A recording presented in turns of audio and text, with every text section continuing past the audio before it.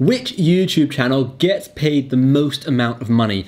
That is what we're going to find out in this video. But first, let me just quickly explain how does one get paid on YouTube. It's called AdSense, and AdSense are those ads that you find at the beginning, the middle, and the end of videos. There are obviously other ways people get paid, but we are only talking about AdSense, and there are also a few things which affect AdSense. The number of ads in that video, the content of that video, and where the audience or the viewers of that video are based. Are they based like in the UK?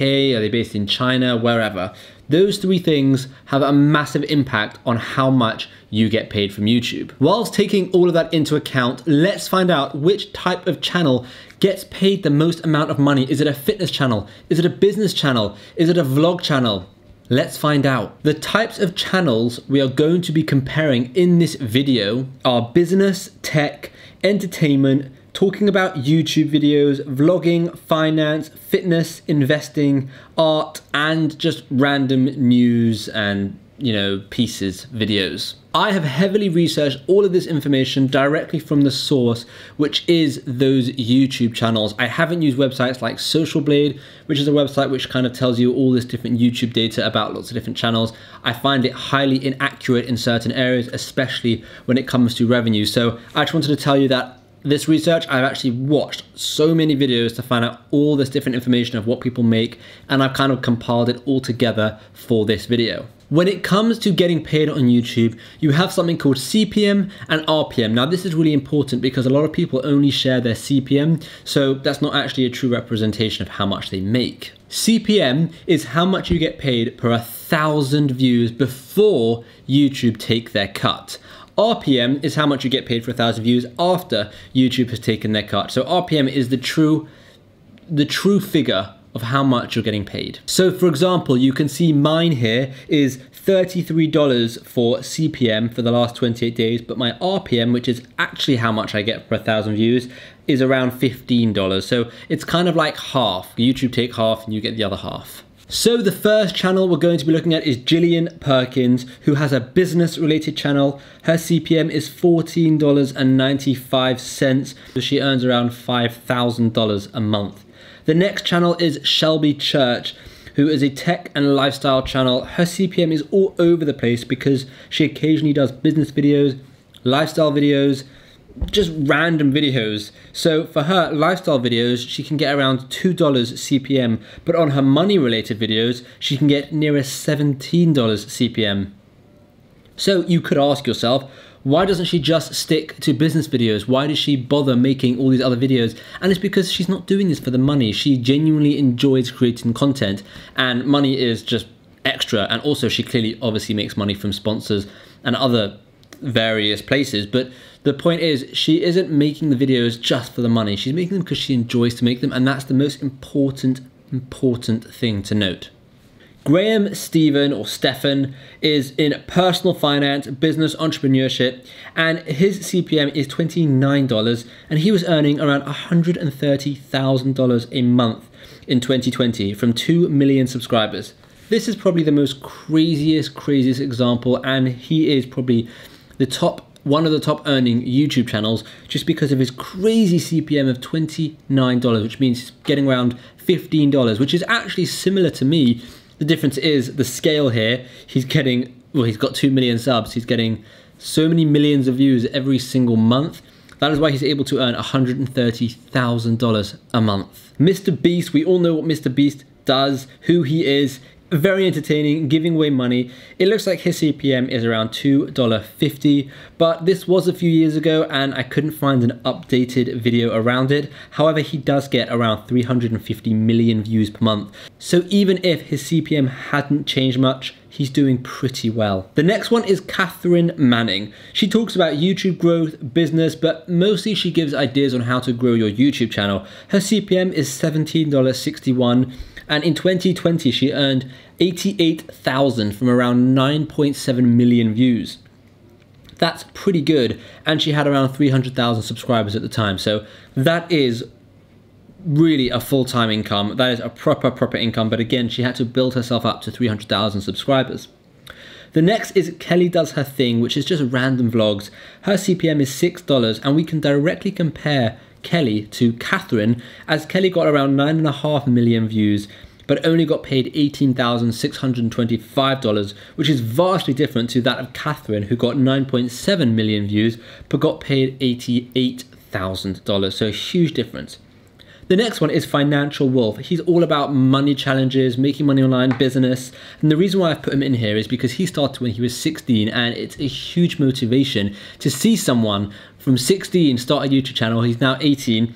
And he's earned $46,000 in the last 2 years being on YouTube, which is just crazy considering, you know, he was 16.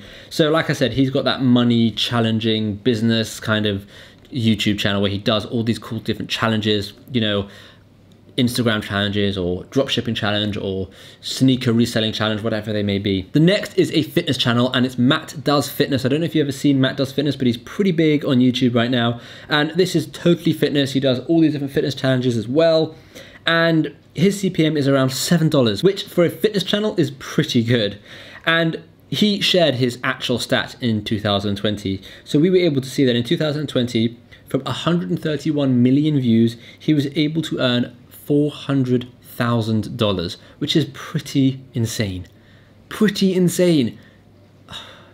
I can't count how many friends I've told to start fitness channels, and just because there is other fitness channels that are big out there already, it does not mean you cannot succeed with your fitness channel. The next is an art channel called Sticky Art, and I wanted to put this in here because obviously a lot of people who watch my YouTube videos and on this channel are into art, so I wanted to kind of share what you could get for that. So Sticky Art, this channel, I couldn't really get information on their CPM. However, from 1 million views, they were able to get around $700, which isn't too good if you think about it. It's really not too good if you think about it, and I guess art channels just don't pay as well as most other channels, and it's all based on what advertisers will want to go on your channel. So besides the 3 things I said earlier in the video, you know, the number of ads, the audience, where the audience is, and what the content is about, you also have to understand an advertiser might not want to go on your channel if there's no relation. So for example, you're not going to get, you know, a trading 212 ad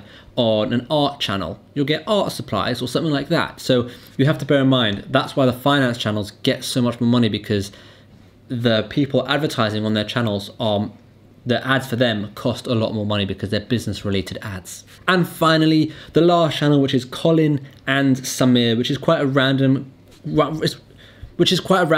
It's got a lot of random content. Looking at their last 10 videos, they have some YouTube stuff, some money stuff, some just cool ideas and stories, and they love interviewing people. And their CPM is around $7.13. From this, we can see the highest paid type of channel seems to be personal finance, and it seems to be somewhere in the Graham, Stephan range, or Meet Kevin, those kind of people. They seem to bring in the highest CPMs.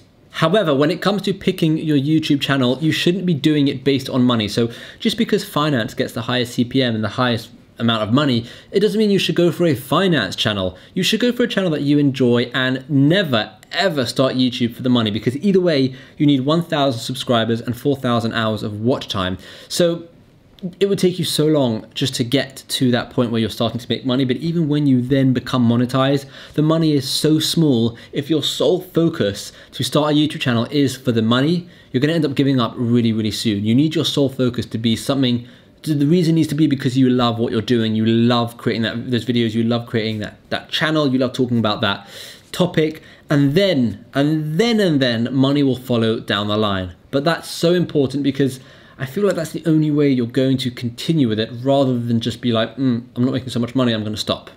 And don't forget, this is just YouTube AdSense. You've also got affiliate marketing, merch, sponsors, and many other ways to make money through your YouTube channel, providing, you know, you create a YouTube channel and it gets some subscribers and some views. And I also wanted to quickly let you know before I ended this video that I'm bringing out an exact step-by-step series on how to create a YouTube channel. Literally everything I've learned in the last year and more, and I'm not charging for it. It's going to be done on YouTube. It's going to be very structured, because I've taken a lot of questions from people starting their channels and finding out what they find difficult with YouTube, like YouTube training courses, those kind of things. And a lot of people say that they're not structured enough, and they feel like they're confused after watching a YouTube video what the next step should be. So I've spent the last couple of months creating the most in-depth, step-by-step, perfect system to create your YouTube channel, and I'm hoping to launch it really, really soon. I'm still working out the finer details, but I feel like it could be really, really cool for you.